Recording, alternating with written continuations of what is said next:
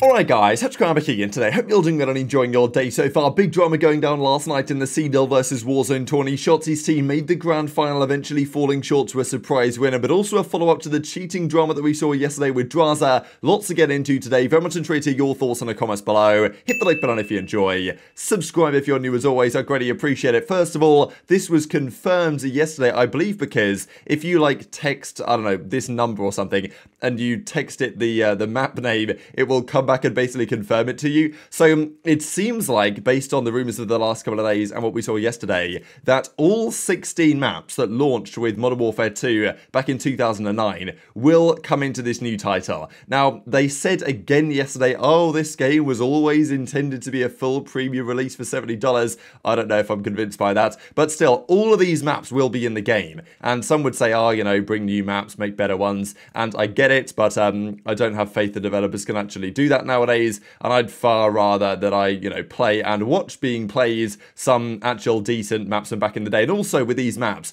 you know that they should play well for search, because they did play well for search back in the day, and for CTF. Hardpoint we don't know. I know that some people have looked into these because a few of them have been put already into like COD Mobile and stuff like this, and there is hardpoint, I think, in that. So there are some hardpoint rotations that have already been determined for some of these maps by developers over the years. Whether that's going to change going into the new game, because hardpoint will be played, I'm actually quite hopeful at this point that we get CTF instead of Control again, right? Because Control has been not the same ever since, to be honest, Black Ops 4 it was the best with Specialist and 5v5.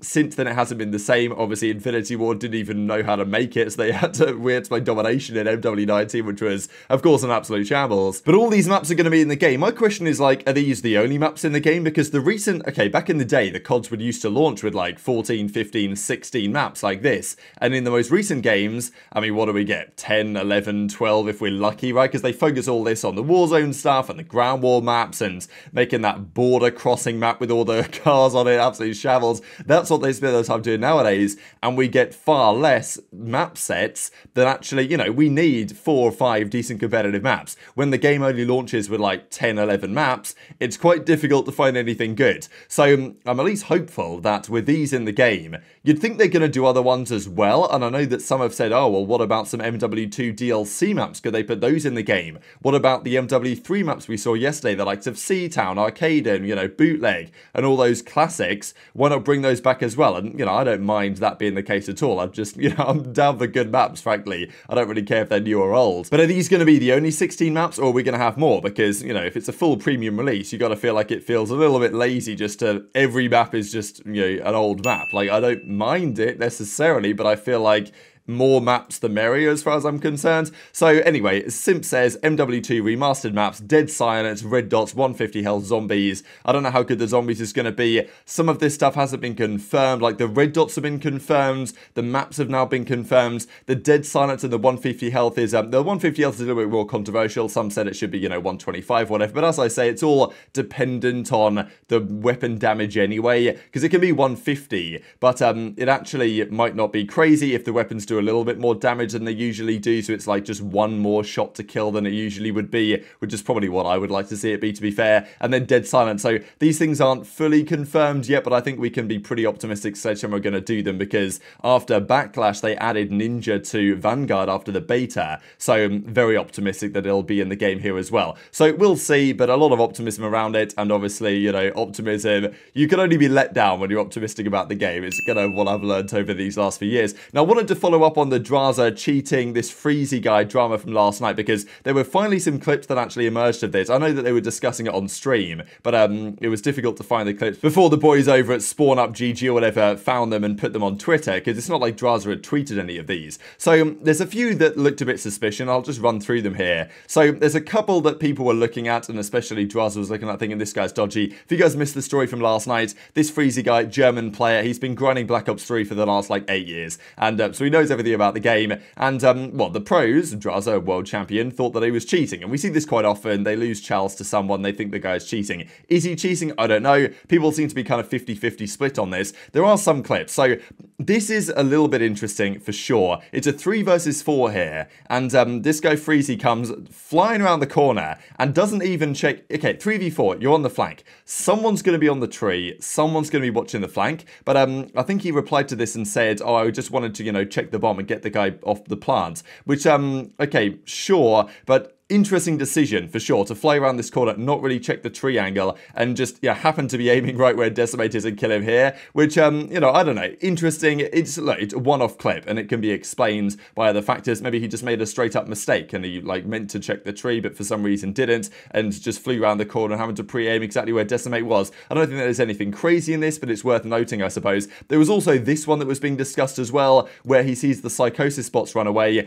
And then again, this pre-aim is definitely interesting, and I can't understand why he would do this unless it was a call-out, because he sees the red dots on the minimap here from Decimate on the high tree wall run, and he flies out and actually aims very high, which is, you know, we don't know what the comms are. His teammate might have told him, hey, high tree wall run, and then he flies out and looks at it. But, you know, without that information, you don't really know, because it would be certainly interesting to pre-aim the high wall run here, rather than if someone says, oh, he's by the bomb, you'd think he would aim low. So, you know, it's a couple of nuanced kind of things that look a little bit suspicious.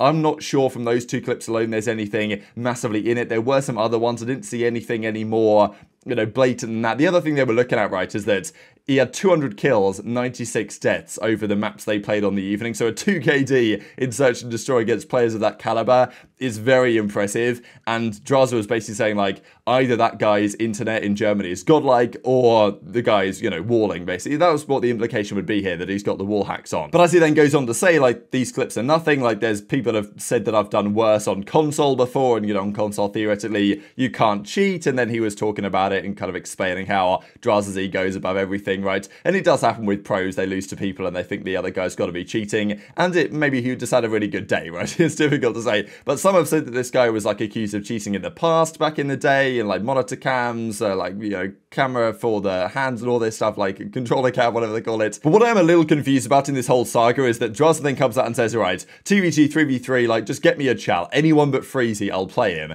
And then he says, oh, you know, this guy, you're cheating as well. And then he replies to Freezy and says, I do think you're hacking. So, but then he still, a couple of minutes later, actually plays him in a chal. So I thought this was hilarious, really, that after saying, oh, yeah, this guy's hacking, I don't like this guy, I know how to play with him, then he plays him in a chal. So him and Liam versus TJ and Freezy. So I don't know whether he is or not, but if Drazah really thought he was hacking, would he actually put money on the line again against this guy again? I don't really know. But that's the update on this story, at least for the time being. Let's talk about the CDL versus Warzone thing then. Now, as I've said, it's not really CDL versus Warzone until apparently the final round, where it is going to be CDL players on one side, Warzone players on the other side. Last night was 2v2 because it was a kill race tournament, and Simp says, hey, get me in for the 4v4. So I believe in, I think it's actually tomorrow on the 18th, the next round of this tourney is going to be Search and Destroy only, I think, where it's going to be 4v4. So that's the plan. Simp wants to get involved in that. I believe Rated actually said that his team is going to be Aiden, Drazah, and aBeZy for the 4v4 Search. So it's kind of like, okay, Rated and Aiden Warzone guys, Drazah and aBeZy CDL guys.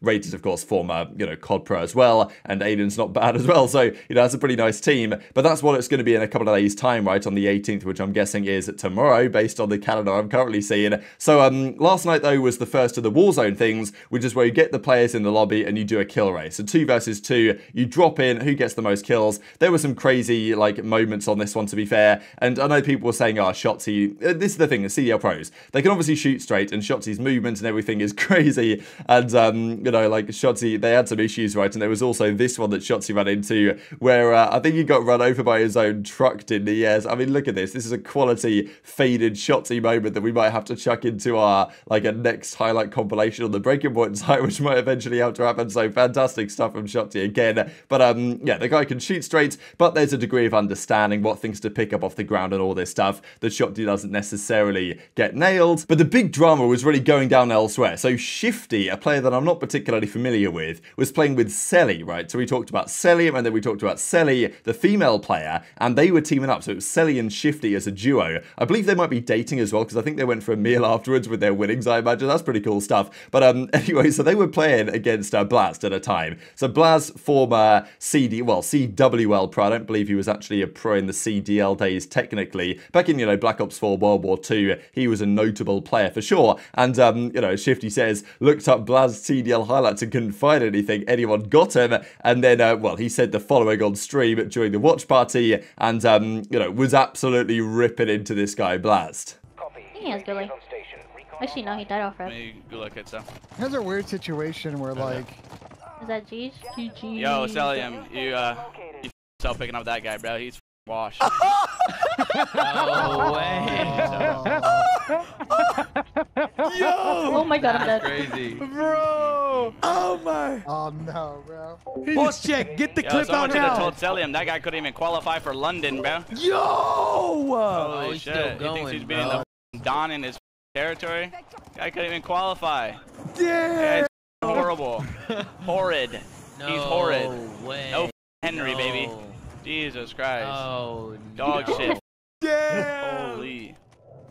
Damn. Holy shit. No.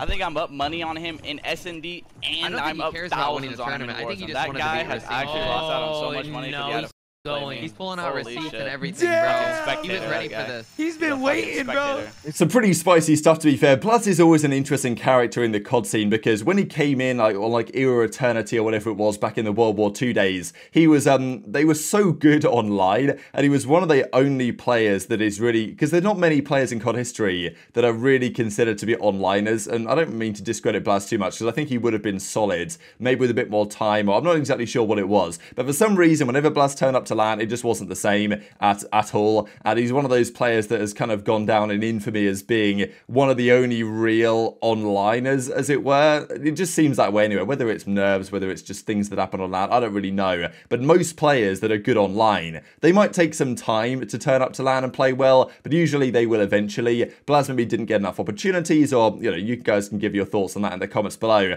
but he was a notable player for maybe, good and bad reasons at times, and he's become a Warzone guy, went to Rocker, and I think he did this for a couple of years, and then he replies and says lots of internet thugs out there these days. But the funny thing is with this Shifty guy is that I always kind of enjoy when someone talks trash, but yet they actually back it up, right? Because fair play to this Shifty guy, because he actually went on to win the event. They matched up with Shotzzy and Biffle in the finals. I think that Shotzzy and Biffle took map 1, so I think it would have been double elimination, so they came from the losers bracket, I believe, so they would have had to win that and then win again, but they lost in the first best of 3 with Celli and Shifty winning the entire thing, so 20k on the line, so I guess 10k each, I suppose, so congratulations to the both of them. Funny in a way, right, how of all the, it was meant to be, CDL Pro Warzone creator, and the one team that wins, actually, she's not a CDL Pro, obviously she's a female, very good player, but, pretty entertaining to be fair. And I know there was some drama as well about potential cheating on this side of things as well. I don't know, I haven't really seen any clips on this. People have said that Celli was using a Cronus back in the day.